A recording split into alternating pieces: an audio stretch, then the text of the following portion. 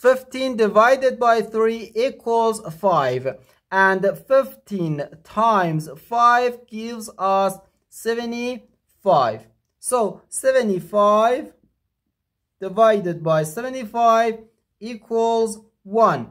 But this answer is not correct, because according to the order of operations, first we have to do parentheses, then exponents, then multiplication or division, and finally addition or subtraction. Remember that multiplication and division have equal priority, and we have to work from left to right. And the same applies to addition and subtraction.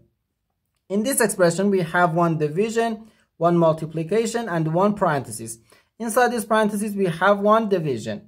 Okay, we need to pay attention that here we have a multiplication, because in mathematics, when a number is placed next to parentheses, it means multiplication, and we usually don't write the multiplication sign for brevity.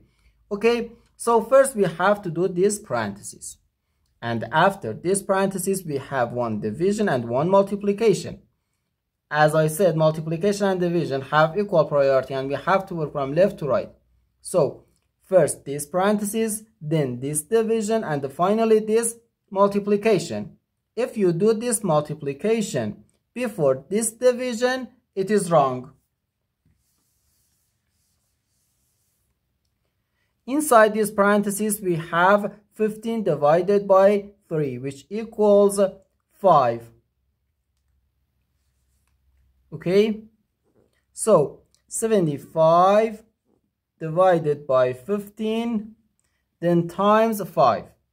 Now we have to work from left to right. 75 divided by 15 gives us 5. And 5 times 5 is just 25. This is our final answer to this problem. The correct answer is 25.